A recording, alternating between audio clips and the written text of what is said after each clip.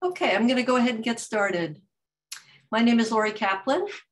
I'm chair of the Ashland Climate Action Project, which is an initiative of Southern Oregon Climate Action Now, which is the leading organization here in Southern Oregon working on climate issues, a really important voice for science and amazing advocates working on statewide issues and here locally in Southern Oregon. So I'm very proud to be associated with SOCAN, and our co-facilitators of SOCAN, Kathy Conway and Alan Journay, are here as well.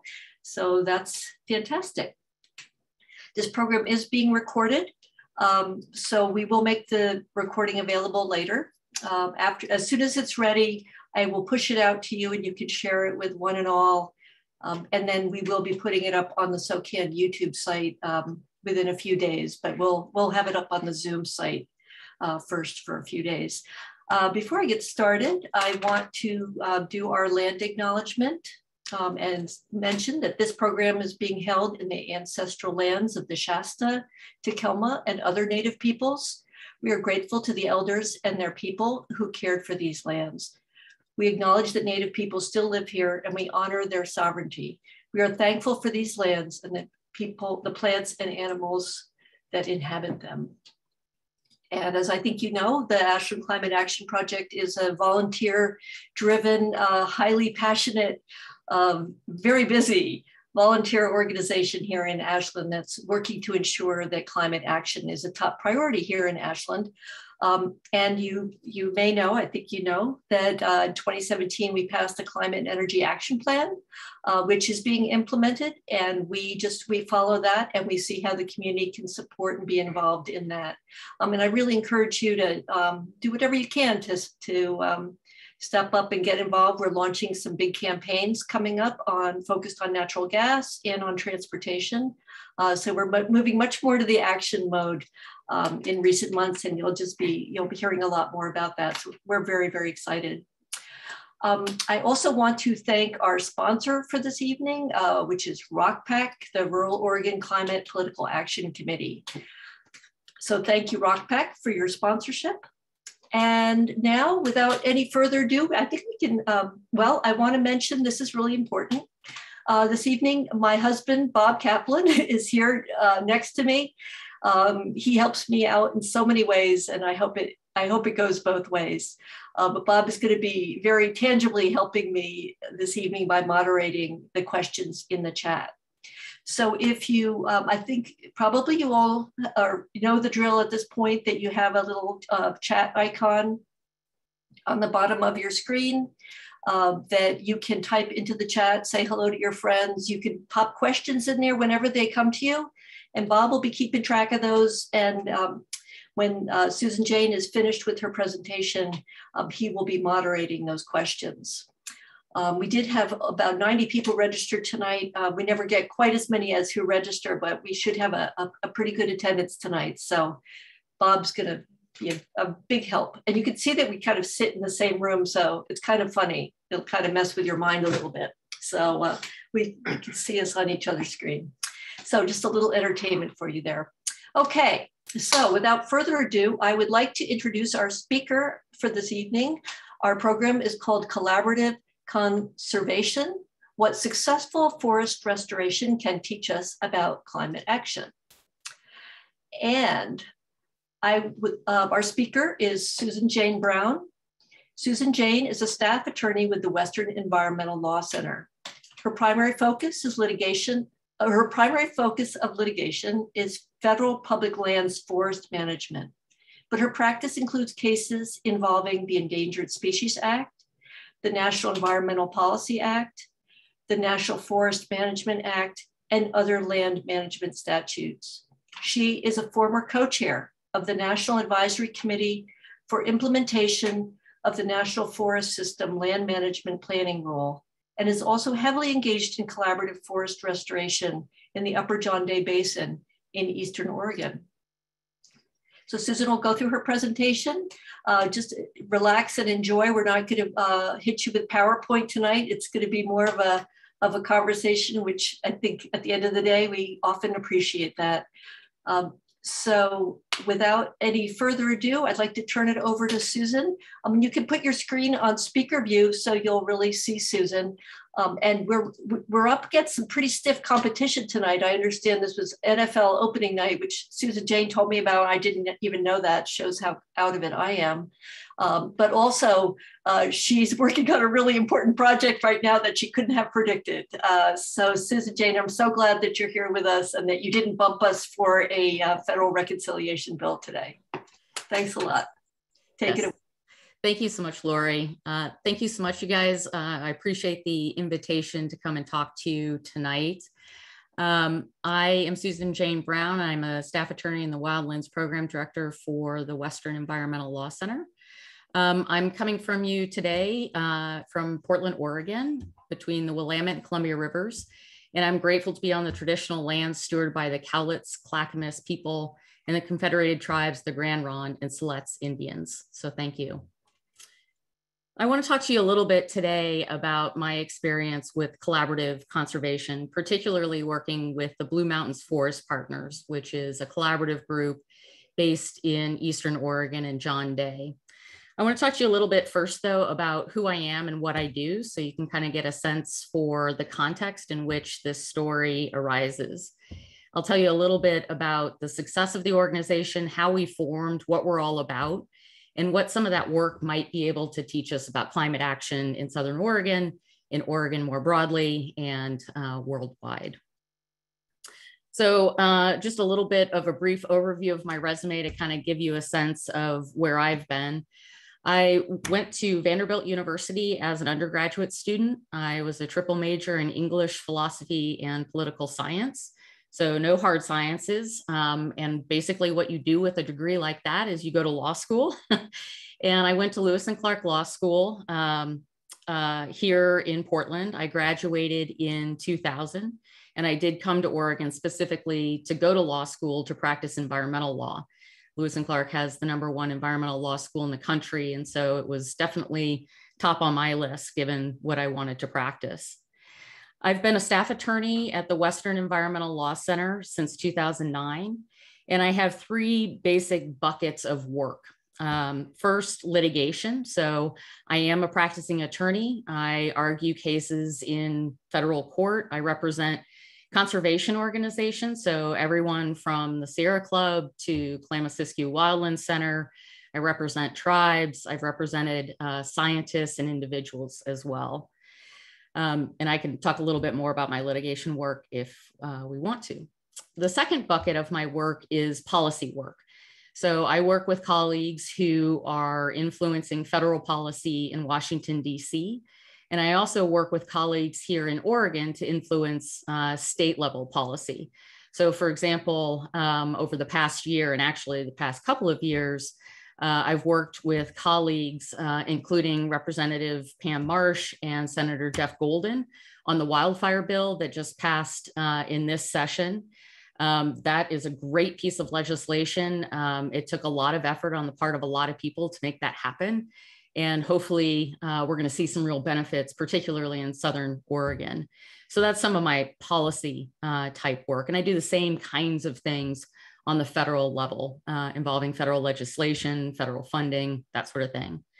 And then the third bucket of my work at WELC is my collaborative work, which I'm going to talk about tonight.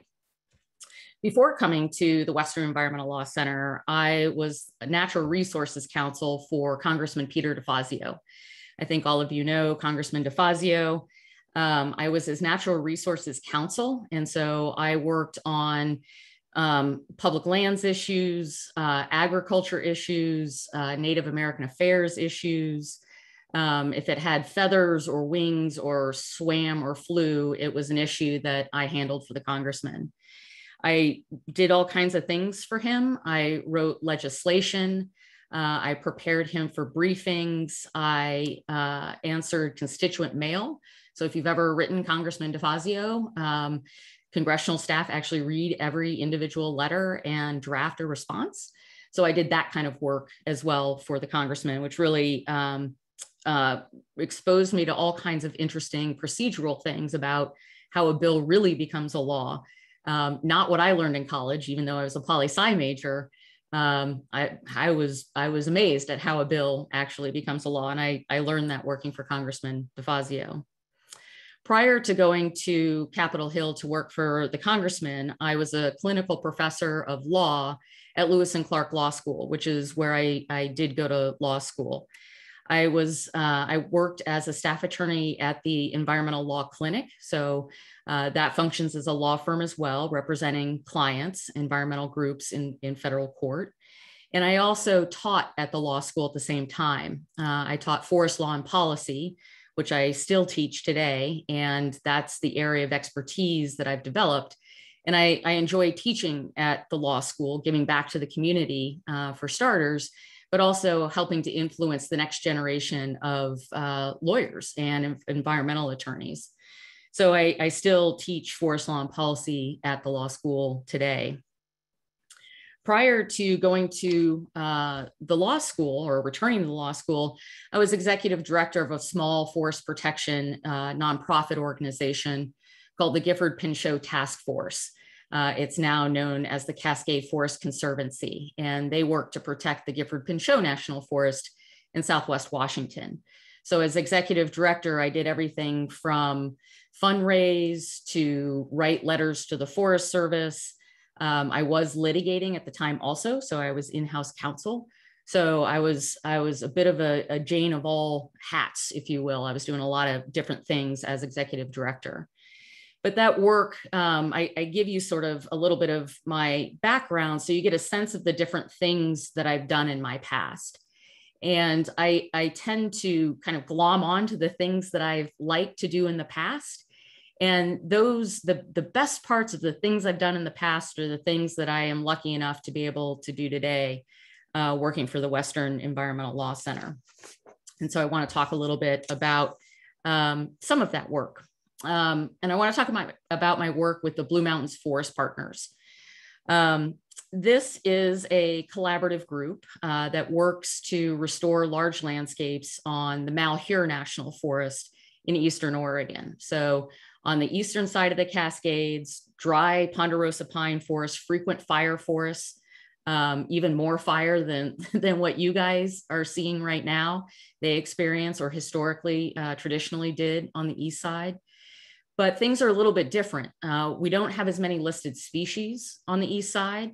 So we don't have the spotted owl, for example, and that can make things a little bit different when you're talking about forest management. But let's talk a little bit about how I even came to be out in John Day, Oregon. I live in Portland, Oregon. I'm a liberal environmental attorney, female woman attorney, and that's not your usual constituent in Eastern Oregon. So I want to talk a little bit about how I found myself in Eastern Oregon. And it starts with litigation. As I said before, when I was at Lewis and Clark Law School working for the Environmental Law Clinic and teaching, I was representing clients, and I represented a number of conservation organizations who challenged timber sales on the Malheur National Forest, particularly timber sales that were proposed in recently burned forest. So these are post-fire salvage sales.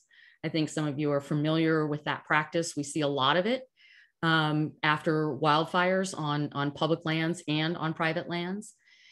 And my clients didn't want to see that type of activity occur. And so we challenged a number of post-fire salvage sales on the Malheur. And we were successful in that litigation. So we won our cases.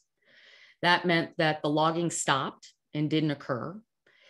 And what that meant by extension was that as the Forest Service was preparing post-fire salvage sales, they weren't preparing restoration sales, or they weren't preparing timber sales in unburned forests. So they didn't have a pipeline of timber that they could go and log if a court happened to shut down their salvage program. And that's what happened.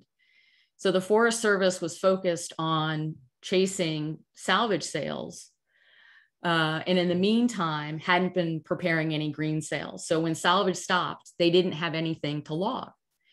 And we're talking about Eastern Oregon, John Day.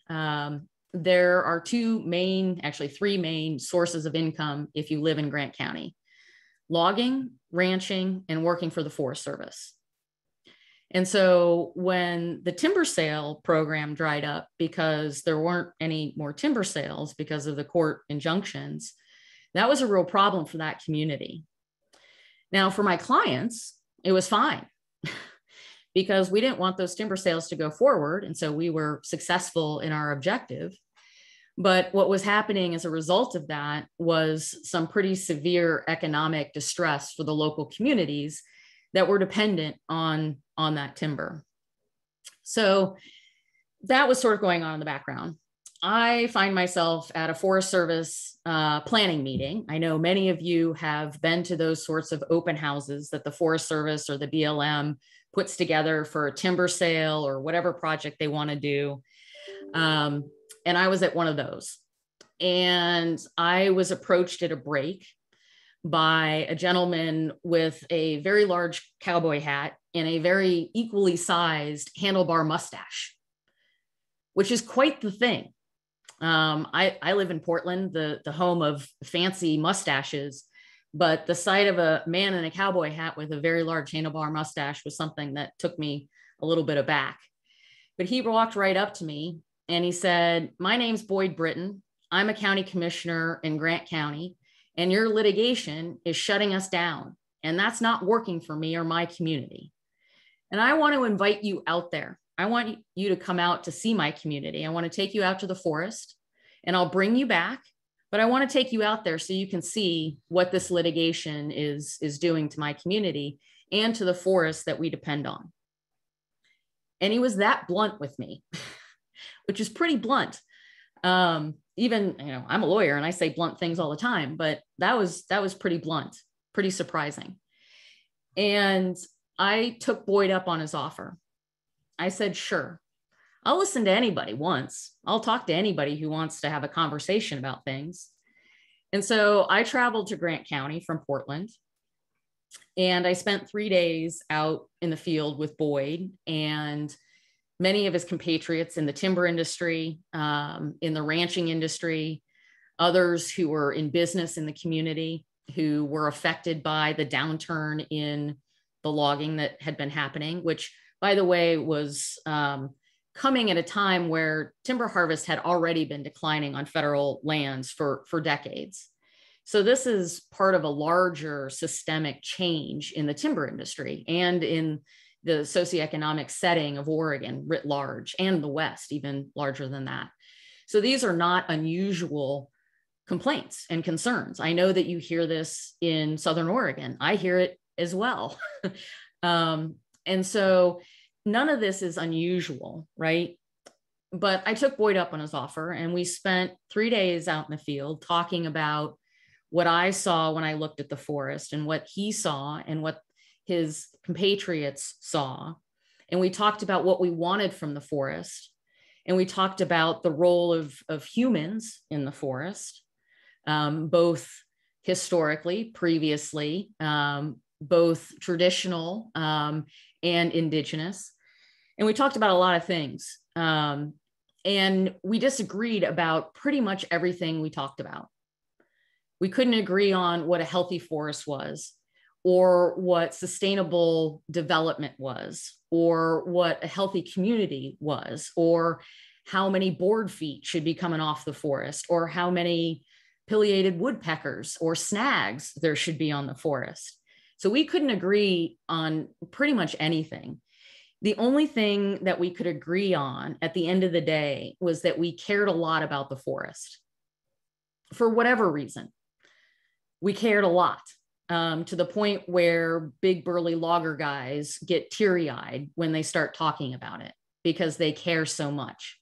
And it's obvious that they care for whatever reason. So out of all of that, all we could conclude was that we at least cared.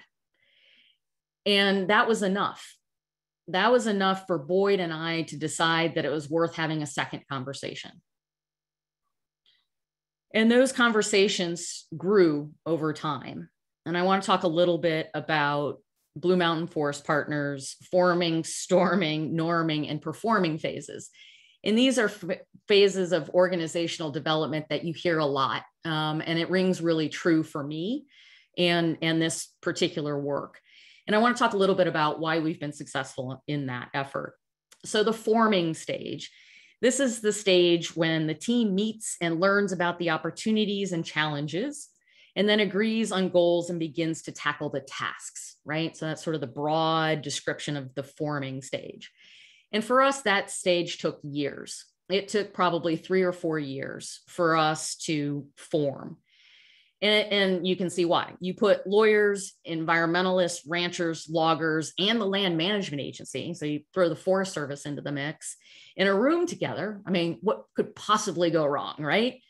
And all of those things went wrong. All of those things went wrong. There was so much baggage. Everyone was angry. Everyone was hurt. No one felt heard or understood.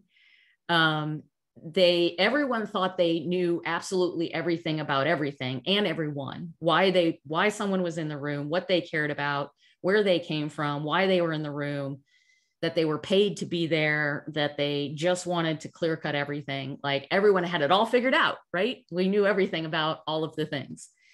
And at that point, again, very little common ground. The only thing that we could agree on was that we loved the forest. Some of us wanted it horizontal, some of us wanted it vertical, but we loved the forest, and that was enough reason to keep coming back to the table. The other thing that we could agree on was that we didn't trust the Forest Service, which is pretty interesting. So, and I do kind of feel badly for my Forest Service partners because nobody liked them at all. No one trusted them. No one liked anything they had to say. No one believed them. And so the agency was really in the middle, which is an interesting place to be. But at this point, we did start to begin the important relationship repair work. And that's what really needed to start to happen. We needed to vent. I mean, this is therapy. It's full contact therapy. Everyone needed to vent and to get everything out there about how they felt.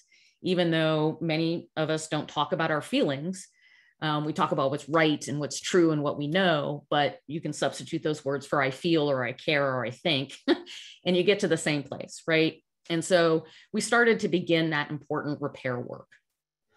The next phase, the storming phase, which is when the group sort of starts to sort itself out and gain each other's trust. So the T word, the trust word, that's the word that is really important and is kind of the secret sauce. And for us, for the Blue Mountains Forest Partners, this phase also took years. But the trust building part was key. And we did it in a couple of ways. First was science. One of the things that I said at the very beginning, in order to get me as an environmentalist and as a lawyer to the table, was we were going to follow the best available science. We were going to follow the science. Whatever our experts told us was going on and what the best thing to do was, that's what we were going to do. We weren't going to talk about how our granddaddy did it or how, if we just let every acre be grazed, it would be better. We're not going to do that. and because nobody trusts the Forest Service, we're going to get some third-party scientists involved that we all agree on, we respect and we trust and believe will tell us the right thing to do. Which, again, thinking about our poor Forest Service partners is really hard, right? Because they're told that they're the experts and they are the deciders and the land managers. So now you're telling them that they can't really do what they think their job is, which is really hard to hear. But also we managed to, it wasn't necessarily that the Forest Service was saying something different than what our third-party scientists were saying, but we couldn't hear it when it was coming from the agency. Because again, everybody's got baggage with the agency. And it's baggage with the agency, by the way. It's not actually individuals. Because as we know, individuals in the agency come and go on a pretty regular basis, right? But we stay. We're here. This is our place. We stay. And so it's always the agency. And it's hard to trust an agency. You can trust people, but you can't trust an agency, particularly if the agency is always changing on you, right? And so the Forest Service, I feel bad for them because they're in a tough spot. We kind of sideline them, I'll be honest. We sidelined the agency because we didn't trust them. But once we got our third-party scientists involved, who we did trust, and the Forest Service could kind of sit back and let those folks lead as trusted messengers, the Forest Service could just kind of sit back and nod. Yep, that's right. That's what we're going to do. Because we could hear it from the scientists, we couldn't hear it from the agency. And that was true for all the stakeholders. So also kind of an interesting situation there, right? So we brought scientists, third-party scientists to the table, and that was really key for us. The other thing that we did was we got out in the field together. And I know you guys do this a lot too. Getting out into the woods to talk about trees is essential. There is no substitute for that. And so by getting out there in the forest with our scientists and with the agency and talking about what we saw and what we wanted, we got very specific about which trees to cut and why not. And that really helped all of us get away from what I think we all tend to do. And I certainly tend to do as an environmental attorney. I sit in front of my computer a lot and I read a lot of EAs and environmental impact statements. What is on the page is not always what's in the field, right? You got to get out in the field. You got to understand what's really going out there. And you got to hear the perspectives of other people when you're looking at the same thing. So you can really start to understand each other. And at this point, we were also starting to develop our own shared language about how we talk about things and what we mean when we say certain things. So we developed our own shared vocabulary, which I will also acknowledge is pretty nerdy and can be difficult to break into. It is a bit of a shared language, and it takes some translation for new folks when you're bringing them on. So that's something to keep in mind. The third thing that was super important for us is food and drink. John Day, Oregon is a very far way from Portland, Oregon. It takes 5 hours to drive one way. And so if I was coming over for a field trip, I wasn't just coming over for a field trip. I was going to have to spend at least 2 days there and at least one night there. And as our group started to grow, I was bringing colleagues from the west side of the Cascades over to the east side to talk a little bit more about whether this collaborative thing made sense. So you had a lot of people coming from the west side to the east side, sharing our views, but also sharing our money. But we needed a place to eat at the end of the day. And John Day is a very small town, and there is one place to go if you want to eat and drink in town. So everybody shows up there. The Forest Service shows up there, the enviros show up there, the loggers show up there, the ranchers are there, everybody's there. And it's not a big place. And so you kind of gotta share your space. This is pre-COVID, of course. And sitting down in a booth with somebody sharing a pitcher of beer over a pizza starts to break down barriers. Because you're talking about, well, I like pepperoni on my pizza. I don't like pineapple. It's like, oh, I don't like pineapple either. That's weird. And suddenly you may not agree on which tree to cut, but you can agree on which pizza to order. So that's something. And you start to break down those barriers and you start to see people as people and not as caricatures or positions. They're actual people with views and thoughts and concerns and hopes. And so over food and drink, you actually start to really humanize the other. And that helps to move the dialogue forward as well. The norming phase. Resolve disagreements and personality clashes result in greater intimacy and a spirit of cooperation emerges. This is the fun stuff. This is when you realize that you're stronger together than apart. And you may not necessarily agree on everything, but you're starting to agree on more and more. And the stuff that you can agree on is actually pretty cool, and it's actionable stuff.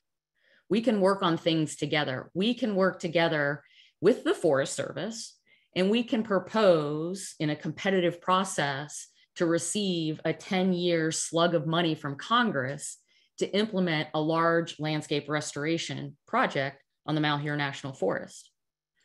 And I know folks in Ashland have recently done the same thing.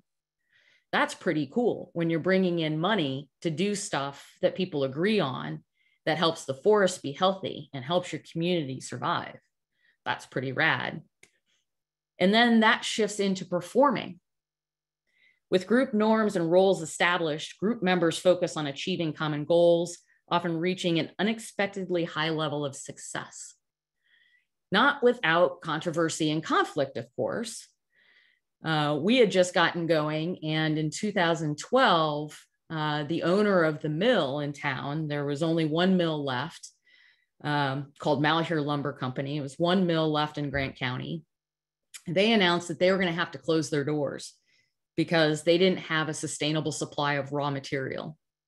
The Forest Service wasn't planning timber sales fast enough. Our collaborative work wasn't advancing at a quick enough pace to develop projects that had widespread agreement and were based on the best available science. So the mill was going to close. That's a problem. If you believe in restoration, that wood has to go somewhere. That small diameter wood has to go somewhere. And if you can process it and add value to it, that actually makes a profit. And until things change, we're in a capitalist society and we run on making a profit, right? So the mill needed to make money to keep people employed in that community. If the mill closed, half of the community at least would close. They would pack up and leave. And so the mill announced it was going to close in 2012. And we all came together. The Blue Mountains Forest Partners came together with our Forest Service partners, with Senators Merkley and Wyden, and we put together a plan.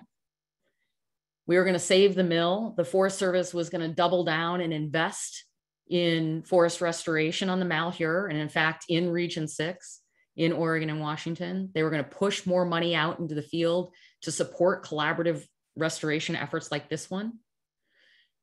So the Forest Service was going to do its part.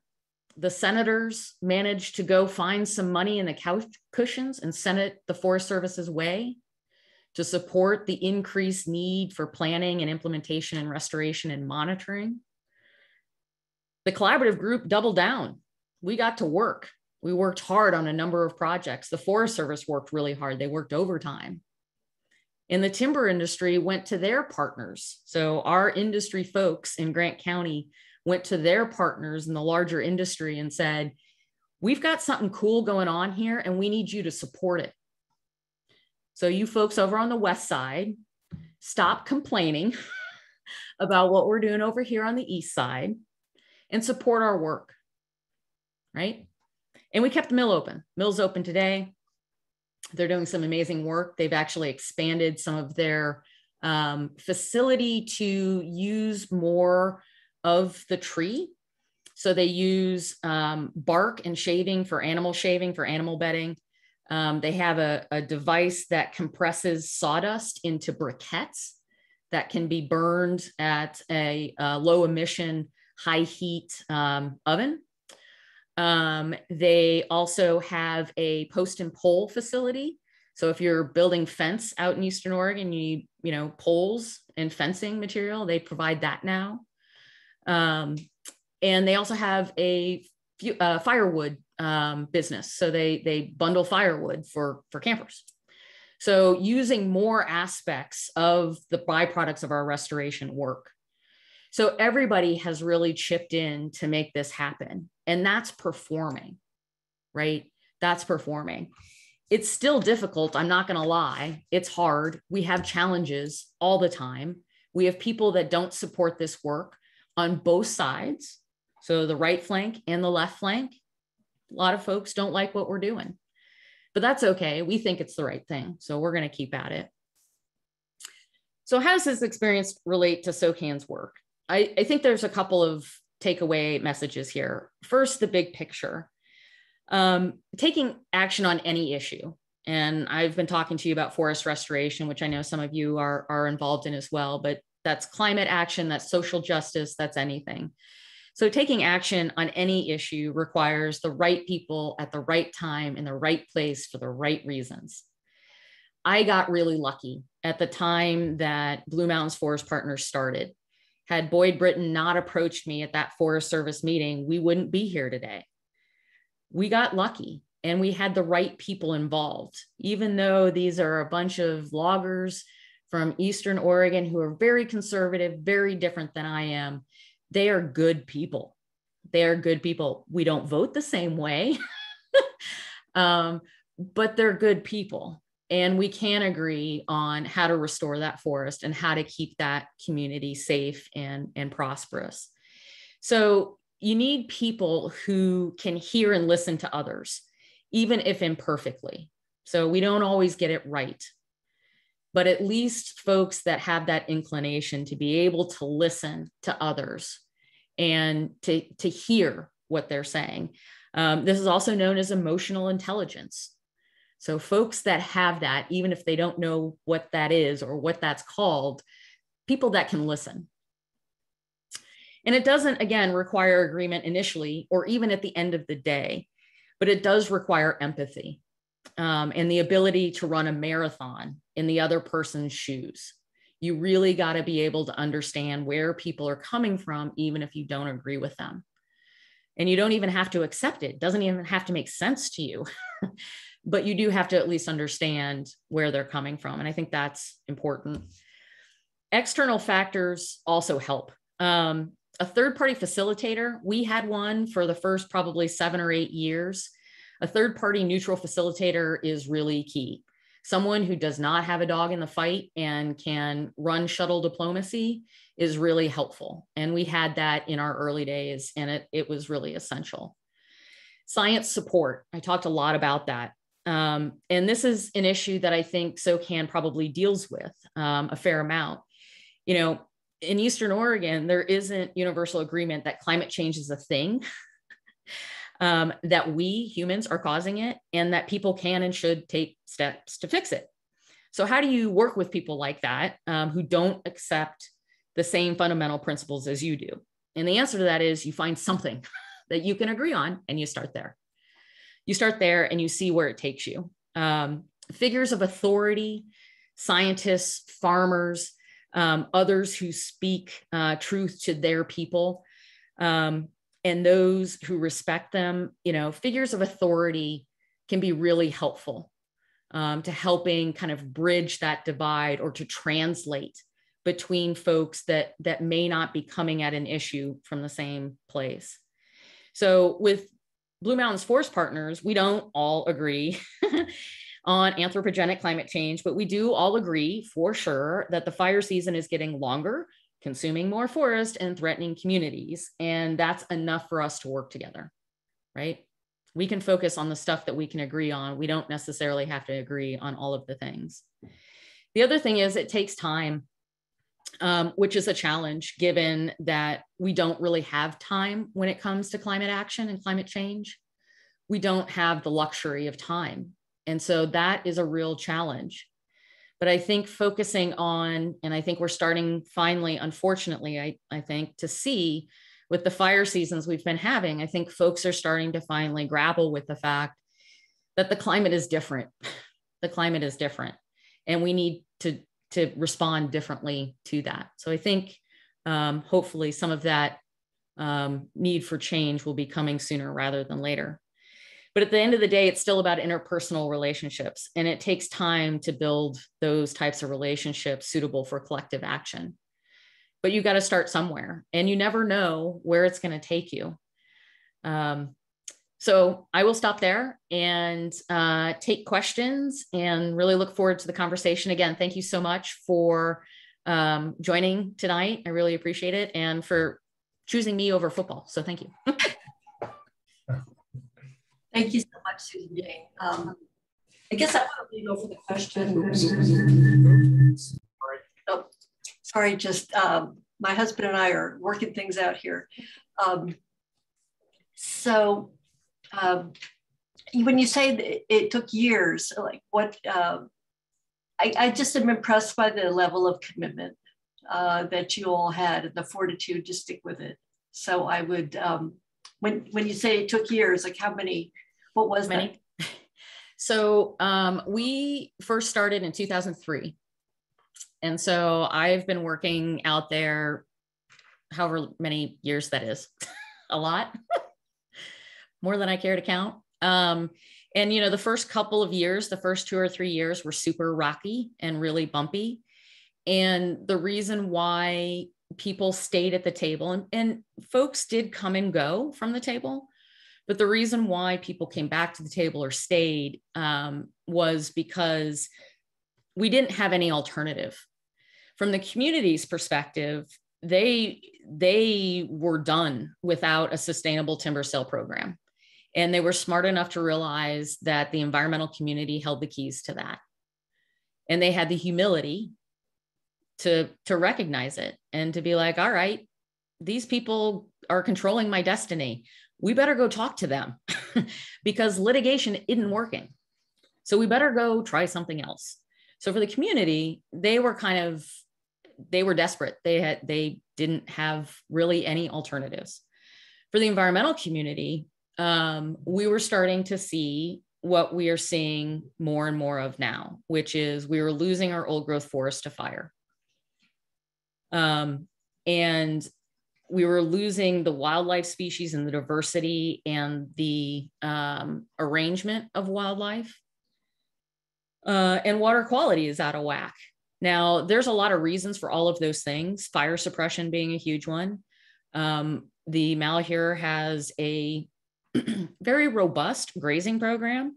Every acre of that forest is grazed, and that's a problem. So we've got that as an issue also. And the forest has always been a workhorse forest, which means that it has been heavily logged in the past.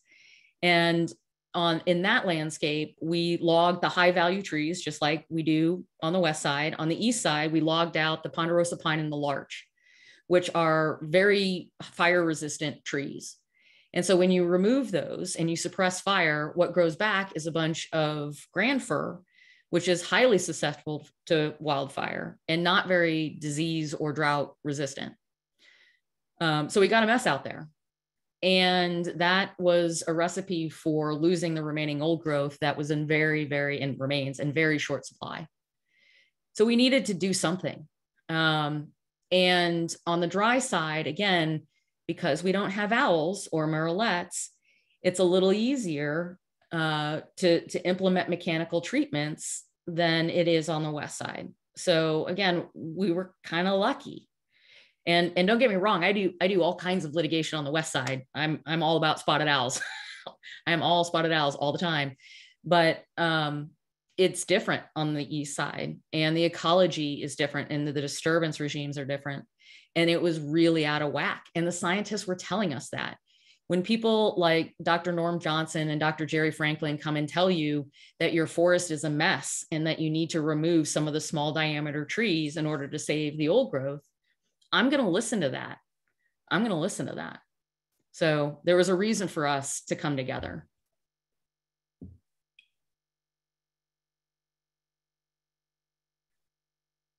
Okay, great.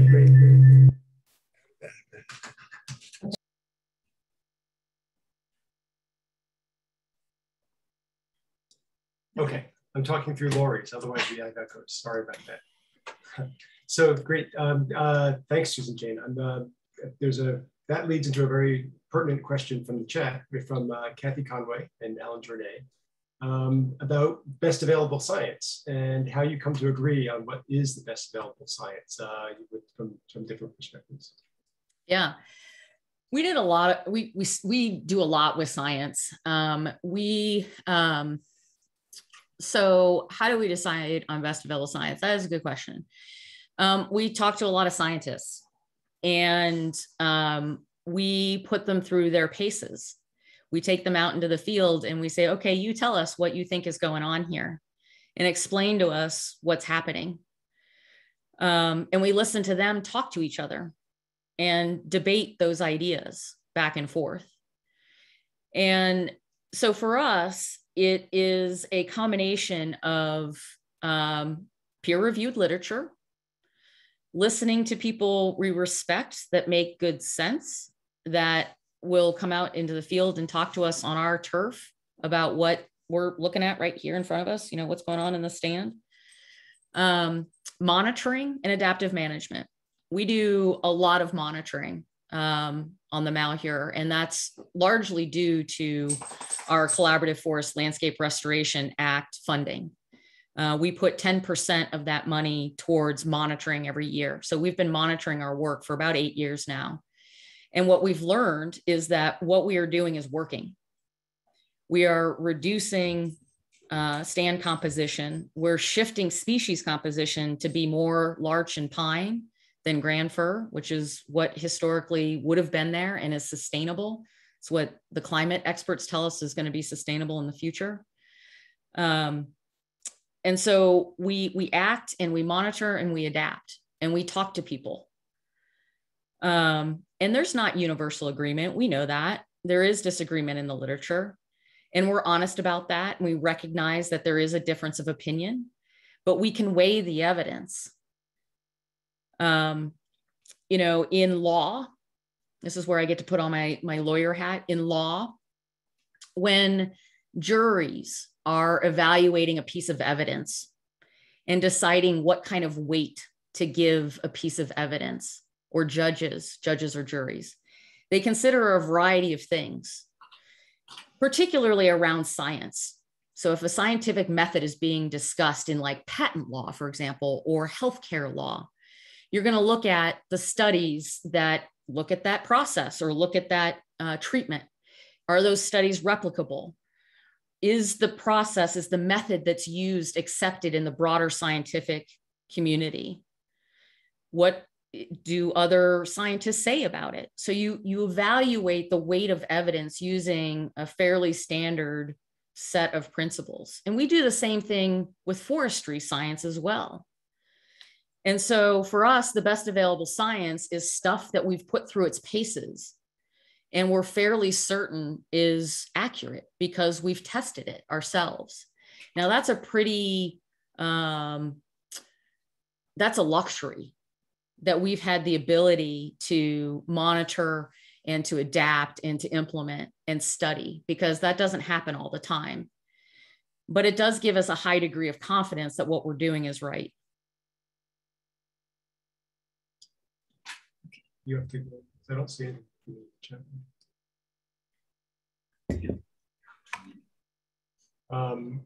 Okay, it sounds like Alan wants to talk a little bit more on this. You want to say it, Laura? Because I didn't see it in the chat. Okay. This is our first time trying to collaborate here on things. So I'm going to unmute Alan because he wanted to explain the basis of his query. Great. Okay, I'll give it a shot. And I understand exactly what you're saying, Susan. By the way, before I go on, I should say I've been a big fan of yours for a long time, particularly in relation to your work with the whole Jordan Cove debacle. Yep. And so hopefully we're done with that. Hopefully, fingers crossed. Yeah, fingers crossed. So I just want to say I am not being confrontational. I'm trying not to. But this thing about deciding what constitutes the best available science is turning out to be a big problem, as you will undoubtedly appreciate. And I understand when you're talking about Jerry Franklin and Norm Johnson. I totally get you. But the difficulty that we have, and it's kind of weird because this deciding what constitutes the best available science doesn't just turn up in the disagreement between, if you like, the climate activists and the timber industry, if you want to put it that way. Mm-hmm. But it turns up within the climate movement. Yes. And so in the arena of what we're talking about, the whole idea of fire suppression, the invasion of lots of small trees, etc., which you were alluding to. Of course, there are some folks in the scientific arena who reject that discussion. And so we certainly get into a situation where there is, and I will grant you, what you're articulating is the what I would call the majority opinion. Might even, it's not quite consensus, but it's the majority opinion. But there is then the other school of thought which says, no, that's not what's happening. And that whole idea about thinning the forest is crap. And so, and they're both appealing to their science. And that, you know, yeah, I've spent a lot of time in forestry issues, and I have a problem because I know that the majority opinion isn't always right. Been there, I know. Okay. Yeah. Yeah, no, I don't disagree with anything that you said there, Al. Yeah, I mean, here's the other thing too that I think is also relevant to climate action and this question of science and like where it all fits in and stuff. We're not going to have perfect knowledge. I mean, it would be great if we were omniscient and we knew everything, right? We're not going to have perfect knowledge. So based on what we do know, do we know enough to take action? And for climate change, I think that we know enough to take certain actions that we can talk about in a way that doesn't have to focus on this is anthropogenic climate change and we should stop driving our cars, for example. You know, that kind of mantra tends to trigger the sort of naysayer side of the climate argument because everyone wants to drive their pickup trucks. And I think when it comes to forest management, the other thing to keep in mind is that the scope of the landmass that we're talking about is huge. And we aren't going to be able to treat all of it, even if we could, but we can't. And so we're not going to. And so I think the question is, where do you focus your efforts? So not everybody is going to get everything they want. And I think that's honestly where, when it comes to forest management, the debate is right now, is where are we going to focus our limited capacity, human, money, where are we going to do that? And I think, you know, yes, you can appeal, you can find any science you want to give you any answer that you desire. But I think it also, again, goes back to the weight of the evidence. And I honestly don't get to actually make that decision at the end of the day, right? The Forest Service gets to make the decision about whether or not to implement a project. I can be as persuasive as I can try to be, and hopefully I would influence them in my way. I am a lawyer. I do try to be persuasive. But I also recognize that I'm not always going to get my way. And that's just sort of the facts of the matter. I, again, think that the work that we're doing on the Malheur is the right thing to do. I do think that the prevailing evidence suggests that our approach is the right one. But I'm willing to acknowledge I'm not 100% sure about that. And maybe I'm wrong. Maybe. We're still not going to restore the entire Malheur National Forest. So if I am wrong, there are going to be parts of it that I didn't get my paws on.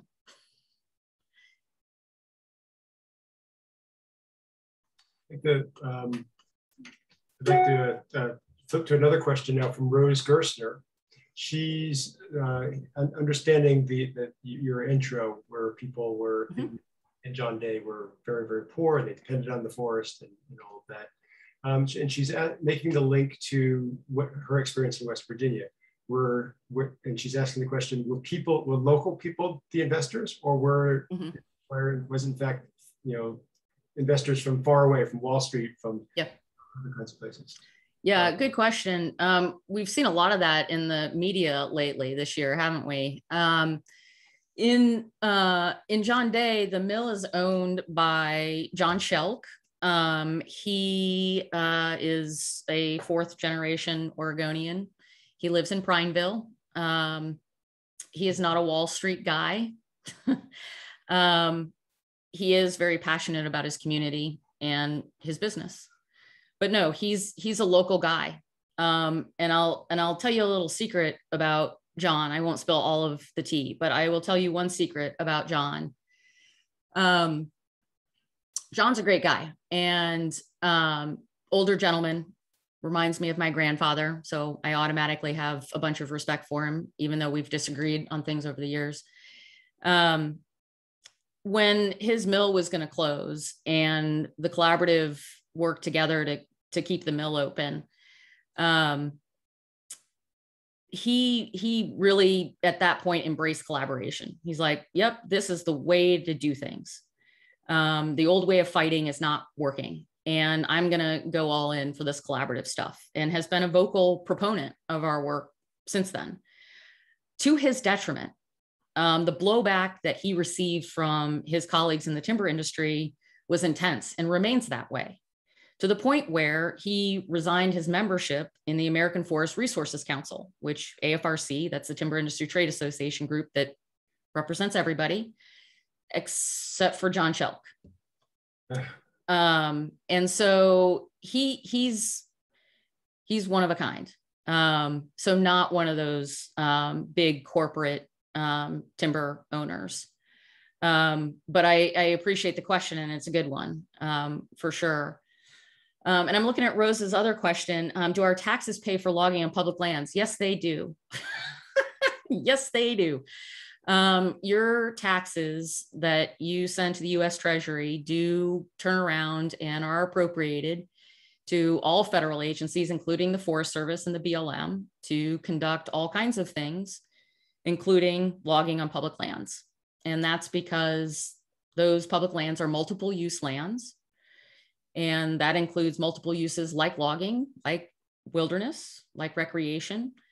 They are lands of many uses. And so, yes, your tax dollars do go to support logging on public lands. Susan Flavia has a question a little bit lower down about whether this whole partnership improves the reputation of the Forest Service among the parties. Yes.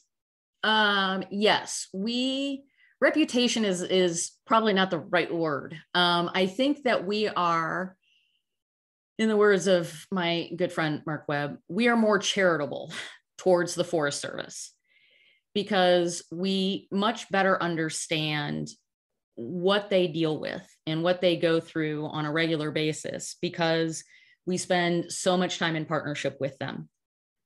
So we hear about their struggles. We hear about why they make some of the crazy, dumb decisions that they do that sometimes you're like, why are you making that decision? And now, because we're friendly, we can ask, why did you make that dumb decision? They're like, oh, let me tell you about the crazy thing that we had to do. And this is where we ended up with this dumb decision. And so you get to understand a little bit more about how the world really works. And it works, across the board. When the Forest Service is like, hey, this new Ninth Circuit Court of Appeals decision came down that everyone is all crazy about, and I don't understand what it means. What does it mean? I'm like, oh, well, let me tell you what it means. And so that sort of, peer learning and sharing of information is super helpful. And so our partners have a much better understanding of what is going on with the agency and how it works. That doesn't mean that we always like what they do. In fact, we don't like what they do a lot of the time. But we can help them out sometimes, when you actually know what's going on and what the real problem is. It's like, oh, that's the problem. Well, let's work together to find a solution to that problem because that's a problem we can fix. So there's a lot more sort of joint problem solving and understanding around what is going on that is amazing and very helpful. We still really struggle with our Forest Service partners, though. I'll be honest. But we can have a beer with them at the end of the day, and that's progress. So I've got a question now from me. It's not in the chat.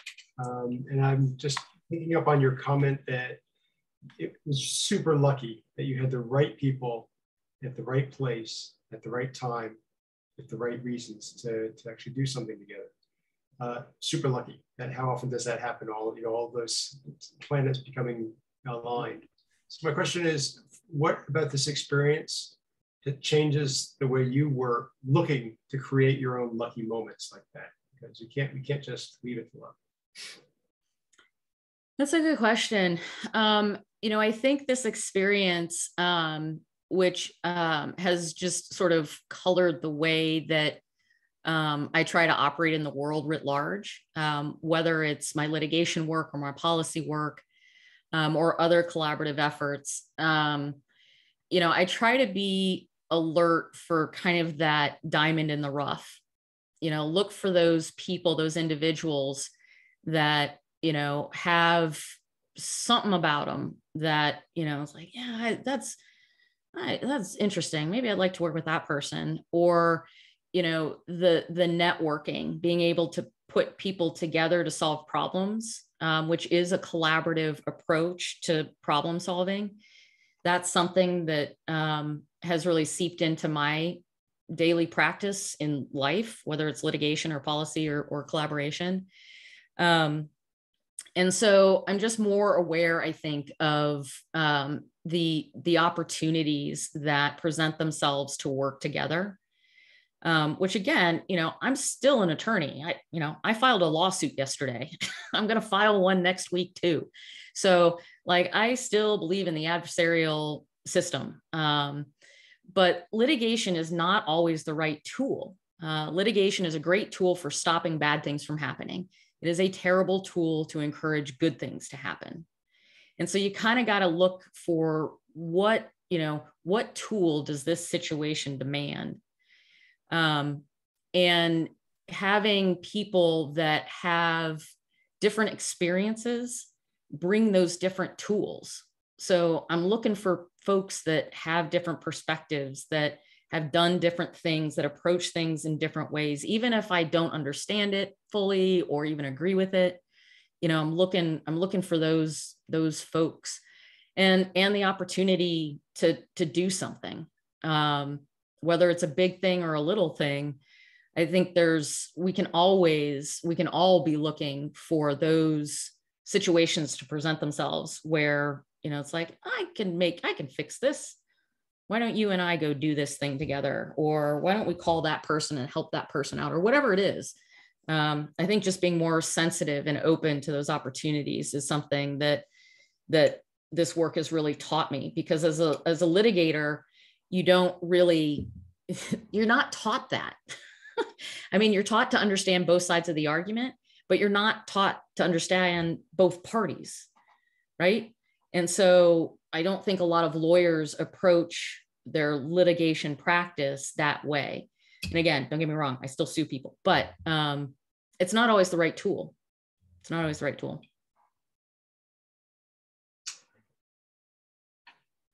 Other questions?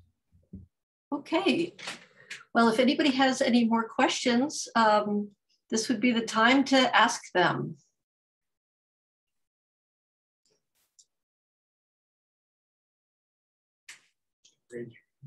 Or raise your hand if you want to chime in.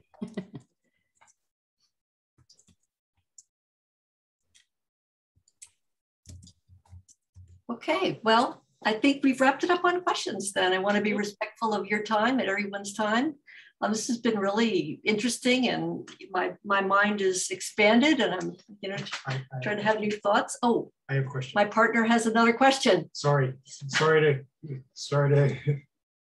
interject again, but I do have another question that I wrote down as I was listening right at the beginning.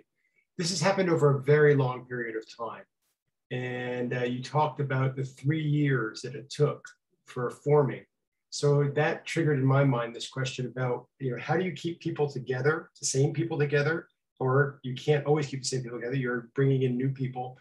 What's the process that you use to actually incorporate new people and speak that same language? Yeah, early on it was pretty easy because it was so slow. You got to go slow to go fast. And so we weren't rushing anything. And we would have meetings. We currently meet every month for 3 days. which is crazy town. But we originally met, every couple of months for a day or for a couple hours. Maybe we'd do a field trip, so it would be an all-day thing.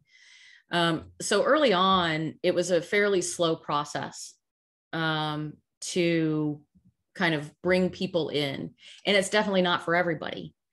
And so we kind of at some point along the line reached an equilibrium of people that were interested, engaged, wanted to be there, and thought it had merit or had a chance.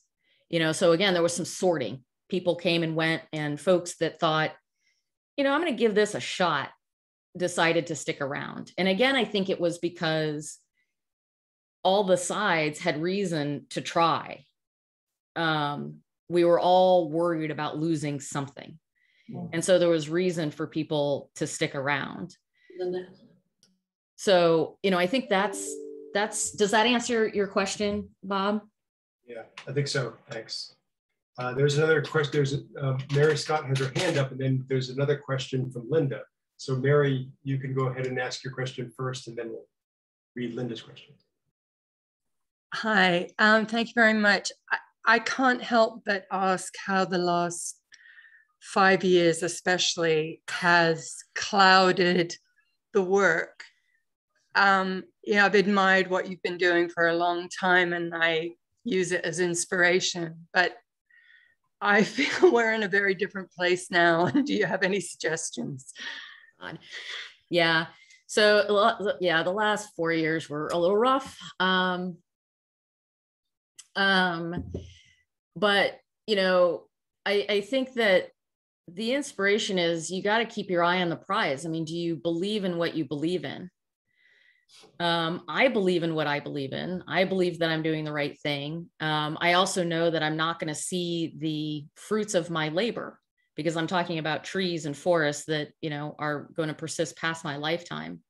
So I hope, to the earlier conversation, I hope I have made the right decisions, that my decisions and those of my compatriots mean that in 150 years, that forest is more sustainable and can receive fire on a regular basis and not lose the old growth and not burn up, John Day. So you got to keep your eyes on the prize. Endless pressure, endlessly applied. And I think it's about also recognizing the little victories that you definitely don't know that you are having when you're in it, but looking backwards, it's like, oh my God, look what we did. I mean, when the mill announced they were going to close, that was bad. That was super duper bad. And we came out on the other side better, stronger. But when we were in it, it was bad news. A couple years ago in, 2016, had a bad fire year. Canyon Creek fire came roaring out of the middle of nowhere and almost burned up John Day and Prairie City and Canyon City. And I was like, you mean after all this restoration work and all of this agreement, we have the one thing that we knew we were going to have, which was a fire, and it just burned up everything. And it's like, oh my God, what are we going to do? Turns out fire burned up a lot. It's true. Did a lot of good. And we learned a lot from it. We actually collaborated on some post-fire management, which still gives me the shivers. I don't like it. But, out of adversity comes success. I really do believe that, because I've felt it and I've experienced it myself. And so, keeping your eye on the prize and celebrating those small victories and the big ones too, I think is really important, because it is about all of the little things adding up to be the big thing. And it's all of our little efforts that together we're stronger and we're better, and we can make a difference if we work together, which is super cheesy and really trite, but it's also true. So that's actually an answer to, in part, to Linda Peterson-Adams' question. How do you deal with the people who say there isn't anything that individuals can do to make changes? So you've answered it partially. Do you want to say anything else about that, though? Yeah, I mean, I I know that it can be really daunting and depressing, and really challenging. I mean, to share sort of my songs of depression and woe, I look at the fires in California, and Southern Oregon, and I really wonder, are we going to even have intact old growth left when I'm 75 or 85? We're burning a lot of it up, and I'm really scared. I'm really worried. But I also know that there are a lot of people like me who are doing this kind of work in places like John Day or like Ashland or, any of the other places where this work happens. And we're making a difference. It's slow. We didn't get here overnight either. So we can't expect quick solutions because we didn't get here overnight. But it's hard. Patience, man. Patience is tough. I don't always take my patience pill, and it's frustrating. Well, we're all human. Well, thank you. I guess I think I might wrap up as the questions are, we've got a lot of thank yous in the chat, but my friend Flavia says that she got this saying from a friend: you might think of sustainability as extending the golden rule through time so that you do unto future generations, as well as your present human beings, as you would have them do unto you. That is from Robert Gilman, the director of the Context Institute. Yeah, that's nice. And lastly, from Kathy and Alan, using this information as we approach issues in our area will be a challenge. They say it is going to be helpful to have a variety of people with different skills join these efforts. That's for sure. Yeah. Takes a village. It does. Well, Susan Jane, thank you so much for spending your evening with us. It was really wonderful to hear you share your experiences. And I know you have a lot of work to do still left this evening. So, so thank you. And thank you everyone for joining us. And thank you to my Ashland Climate Action colleagues, Louise Shortcat and Linda Peterson-Adams, Joanne Eggers, Kathy Conway. Thank you to my husband, Bob, for helping me with the chat. Our next programs, September 22nd, our partner Electrify Now will have a program on methane gas that we're promoting. They do excellent work around electrification and climate change. So we will send that out to you, and hopefully you'll be able to join that. And then there's several more Electrify Now programs in October, which we'll be promoting. And then at the end of October, we're joining hands with the SOCAN monthly meeting for a program on community solar opportunities in Ashland, as well as in other parts of the Rogue Valley with Solarized Rogue. So thank you everyone for joining us. Please look out for the evaluation form, which I'll also share with Susan Jane. Look out for our upcoming programs. Thank you so much for being here. And Susan Jane, if you could just hang on for just a second. Good night, everybody. Thanks a lot.